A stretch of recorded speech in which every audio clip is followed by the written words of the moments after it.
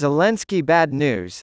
Even though Russia only has 1,500 troops stationed in Europe, bold Putin is already waging a hybrid war there. Russia is attempting to destabilize an Eastern European country that leans toward the West through hybrid warfare tactics. Experts believe Russia's next target will be the landlocked country of Moldova because of the striking similarities between Russia's actions in that country and those in Ukraine. Formerly part of the Soviet Union, Moldova is moving closer to the West, which may not sit well with Moscow.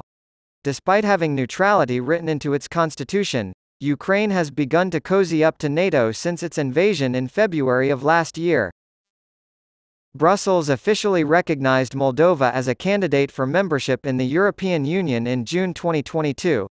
Russian efforts to sway the Chisinau-based nation back toward the east involve spreading false information and encouraging Moldovans to lose faith in their government. Transnistria, an unrecognized breakaway state near the border with Moldova and Ukraine, is home to some 1,500 Russian troops. He could take advantage of the instability and uncertainty created by the Kremlin's presence of troops within its borders and influence on the local population. University of Birmingham professor and international security expert Stefan Wolf told Sky News, "Having a base for its troops in Moldova has always given Russia an opportunity to exercise some pressure on Moldova. Russia has always been concerned that the former Soviet republics would become too Western-oriented. Putin appears to be engaging in what has been called hybrid warfare in Moldova, making an outright invasion unlikely given Russia's current difficulties in Ukraine." According to Professor Wolf, the majority of Moldovans want to move closer to Europe, which is something Russia is obviously trying to prevent, and it is using these hybrid warfare means to do so.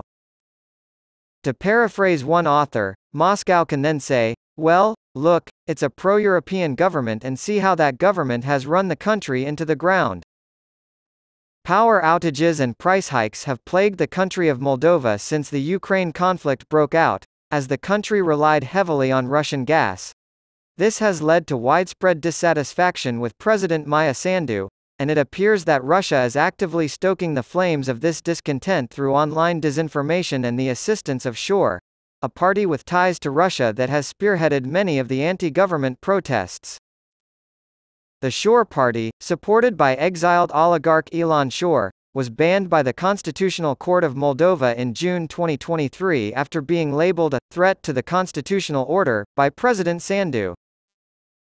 The government of Moldova claims to have foiled an overthrow plot earlier this year and to have arrested 7 men with Russian ties whom they believe were paid by Moscow to stir up unrest in the country.